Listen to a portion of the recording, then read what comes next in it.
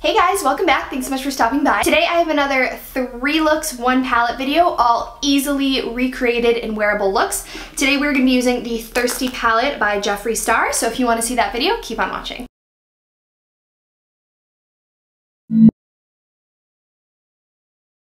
If you guys haven't already done so, please don't forget to subscribe to my channel if you like my videos. Definitely give this video a thumbs up if you like my 3 look videos. Comment below letting me know other palettes you would like me to use. If I have them in my collection or if I can get them, I will.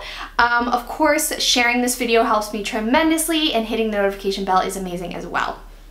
Okay, so before we jump into the look, if this is the first video of mine that you've watched that I've done, the 3 look videos, basically these looks are all supposed to be wearable for day or nighttime. They are supposed to be easily recreated. This is not Instagram makeup, quote unquote. I didn't spend hours blending or cutting the crease or anything like that. The whole purpose of this video is basically to give you guys 3 easy looks with the palettes that you already have in your collection, just to give you ideas of how to use the colors without needing like extensive makeup expertise, basically.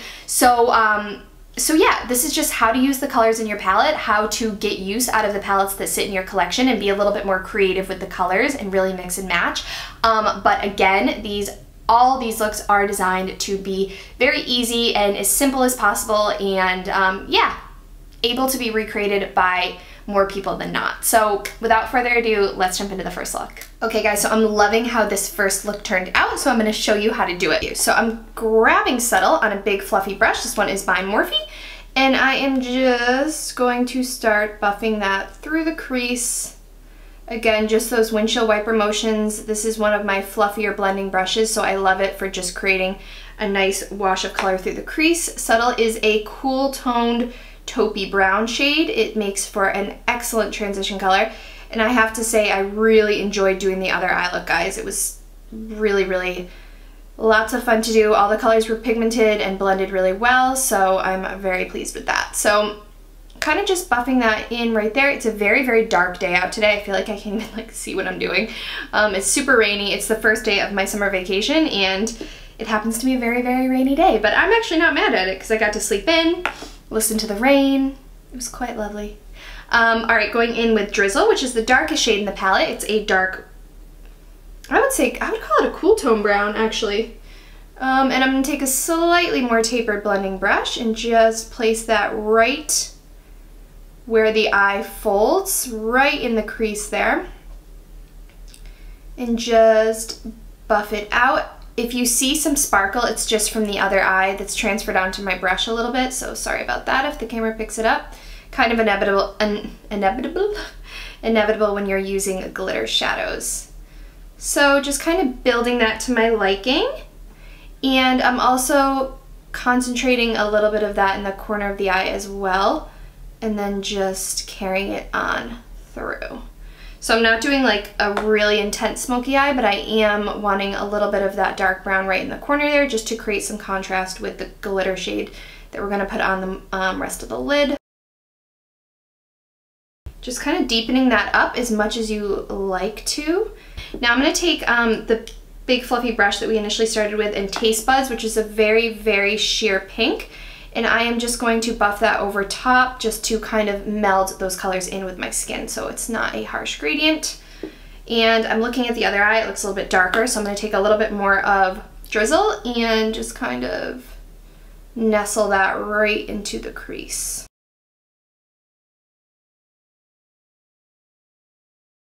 Okay, great. So I'm going to take a stiff brush. This is from Real Techniques. I'm going to wet the brush. My favorite way, I've told you guys a million times, my favorite way to apply metallic shadows is with my finger, but for the sake of precision, I'm going to take this brush and dip into I apparently can't talk today, Filthy Rich, which is a very glittery shade. It's pretty much stunning. It's like, I don't know, it's just like this metallic glitter. It's really pretty. So I'm just packing that right the way over about 3/4 of the lid, and I'm trying to do a pressing motion over a swiping motion just to reduce fallout, but I already know I'm going to be a glittery mess by the end of this little video here anyways, so bear with me. But I'm just pressing it in. We're getting some really nice dense pigmentation. I'm not getting anything sheer, so that's exactly what we want. Dipping back into drizzle, I'm stamping a little bit in the corner here. And I'm just bringing that right over where that glitter sort of got into our crease. Okay, for the bottom lash line, I'm going to take this little brush by Morphe. It's the 506, and then I'm going to dip. Guys, this is getting bad. I'm going to dip into Subtle and Drizzle and just basically run that along the lower lash line. And that is basically the completion of the very first look. I'm just going to apply some mascara, then I will show you guys what it looks like close up. But super, super simple. Took me about 10 minutes and I am kind of obsessed with it. These colors together just make me feel tingly inside. Let me do all those things and I'll be right back.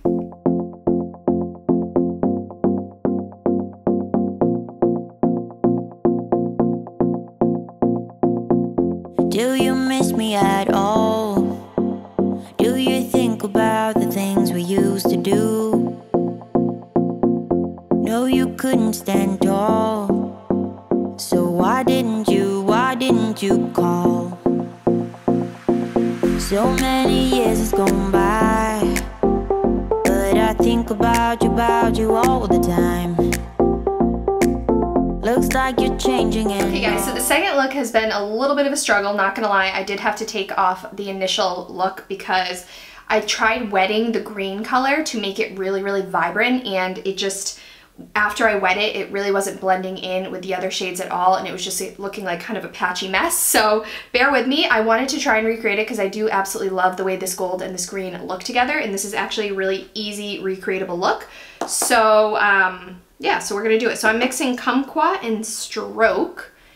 And again, please ignore the glitter everywhere. This is just inevitable when you are applying glitter shadows and then taking them off. You know what they say about glitter in the makeup and craft industry. You can't really ever get rid of it. So it's just gonna kind of live there for now. But I'm applying this really softly. I'm just kind of dipping into the two shades about one time each. And I'm really just concentrating this right above the crease. This is just gonna kind of be like a background shade to make the green pop a little bit more. And I'm applying just really, really light pressure so I just get a nice even blend. Okay, so now for the green shade, I'm gonna take this big brush by Morphe, and it's just kind of a dense shader brush, and then I'm going to dip into the green color and just basically press it on the outer and inner corners of the eye. You can get a really, really beautiful pigmentation without dampening the brush. It just tends to fade as you blend it out. So if you want to keep as much pigmentation as possible, just you might just have to layer more than you're used to. So going back in with Kumquat and Stroke and just kind of blending out those edges a little bit. See, when I blend, it really just kind of takes the color intensity down a bit. Okay, now I'm going to take my finger and plunge, which is a bronze gold shade, and I'm just going to kind of gently press it through that open area in the center and just kind of blend it in either direction with my finger. So then going back in with the green, just kind of re-intensifying that and blending it in. Again, you are probably going to get a little bit of fallout with these glitter shades, but that's really to be expected. Okay, and that's pretty much it for the upper lid. For the lower lid, I'm going to take that same brush and the green color called Splash, and I'm just going to hit the inner and outer corners of the lower lash line.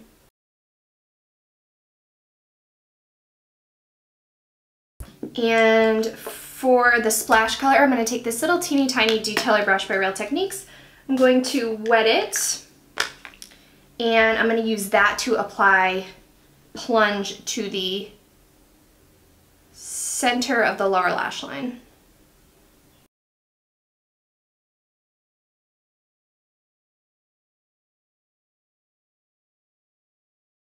Okay, so to finish off, I'm going to take a little bit of Parched, and I'm just going to kind of stamp it right underneath the brow just to brighten up that area ever so slightly. That shade isn't one that shows up significantly, but I do feel like it helps just kind of mattify under the brow and bring just the slightest amount of light under there, especially if you already have a little bit of concealer. All right, so I'm just going to touch up my mascara a little bit and we will finish the look. Looks like you're changing and all, but why didn't you call? Something in the air, always something in the air. Inexplicable, I can feel it in the air. Can you feel me?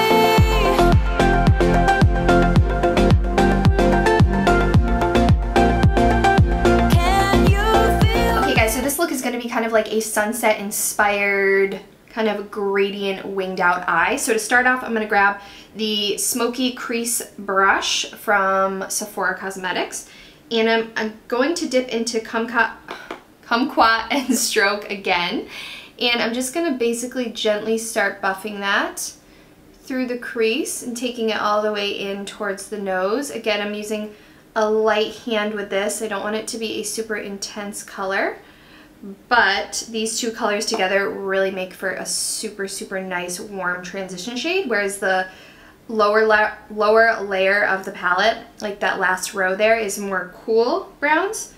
The top layer is more warm browns, which I tend to gravitate towards a little bit more, even though I did really like those other colors together. But I'm just using kind of like a circular buffing motion to kind of just gently buff that all over the eye. It's raining so hard outside. I don't know if you guys can hear it, but it has literally been torrential downpouring all day long. It makes me want to watch Netflix and take a nap. Alright, so we're just going to jump right in with the star of the show here, and that's going to be the Bitch shade. Bitch! And I'm going to essentially press it into the outer corner of the eye, right up against that tape.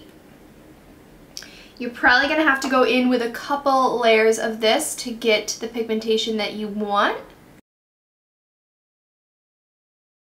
I like to use a pressing patting motion when I want more intense pigmentation. I'm going to grab a blending brush and just a touch of those two initial shades and just kind of feather that out a bit because I want to make sure it matches the other side. Okay, I'm going to wet a Carity E32 brush and dip into Lick, which is a True Gold metallic shade. And I'm just going to be pressing that on the inner corner of the eye. You can do a half cut crease for this if you would like, but these videos are really about, I mean, sometimes I might go into the whole cut crease thing, but these videos are really about kind of easier looks that are a bit less involved and a little bit less time consuming. None of these eye looks have taken me really more than 10-15 minutes, and that's kind of the whole purpose of these 3 look 1 palette videos, is to just make them ultra wearable and recreatable for anyone anywhere on the makeup expertise spectrum. So now I'm just going to take a tiny bit more of that peach. I think I'm getting tired. I think I need to eat lunch soon because my vocal output is starting to fail. I love when you blend these two colors together, how it makes like a little orange gradient. I really like that. And that's pretty much it for the upper lid. So I'm going to remove the tape and you are left with a very, very crisp line. This is probably one of my all-time favorite makeup techniques because I just love the crispness of how that looks. It just looks so professional and like clean and well done, and really it doesn't take any, it just takes a piece of tape, which is amazing. And you can really pack the color into that edge and not have to worry about having a messy edge. So I just love that technique. Alright, so to finish off the upper lid, I'm just going to take a tiny bit of Quench, which is that yellow shade, mixed with Kumquat. It makes like kind of a mustard orange. And I'm just going to buff that all along the upper line there, just to really gradiate it into the rest of the lid and kind of emphasize all the colors. And that is pretty much it for the upper lash line. For the lower lash line, I'm gonna dip into Quench again, which is that bright yellow, infamous yellow shade. And I'm gonna pack that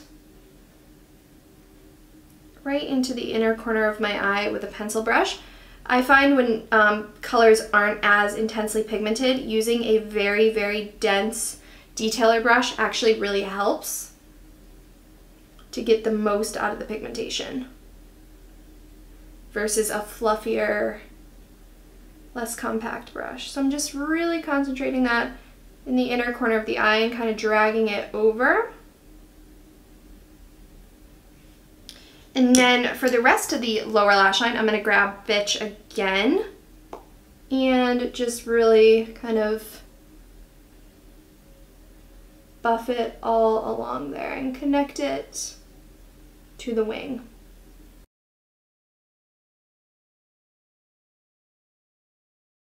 Okay, so I'm going to finish off the look with a winged liner, and I'm going to use this Anastasia Beverly Hills Pro Pencil to line my waterline with white just to brighten up the eye. My eyes have been through a lot making these looks and removing eye makeup, so they're a little just dull looking. So I'm going to do that, and that'll be the last look.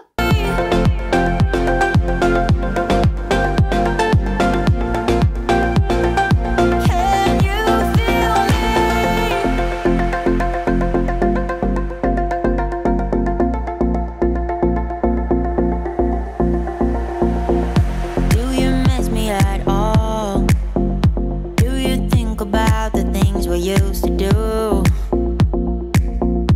No, you couldn't stand tall. So why didn't you call? Today's subscriber shout out goes to Lisa Grieg or Grieg. I'm not entirely sure exactly how to pronounce that. Thank you so much for your comments on my videos recently. Thank you so much for your support. I really appreciate it. It does not go unnoticed or unrecognized. If you would like a subscriber shout out, don't forget to comment on any one of my videos and hit the notification bell if you would like to do so, and let me know in the comment section that you did hit the bell. That would be most appreciated, but just a comment will do. Thank you guys so much for all your support. Okay guys, so that completes the video. I really hope you liked this. I'm so inspired by the colors in this palette. I feel like I could even do more looks than just 3, so maybe, who knows, maybe I will do another look with using this palette with more like creative or kind of involved looks. Let me know in the comment section below if you might like to see something like that. But that completes our video, guys. Thank you so much for stopping by. Don't forget to check out my community tab for lots of updates and more personal connection from me and with my subscribers. I will see you guys in my next video. Bye!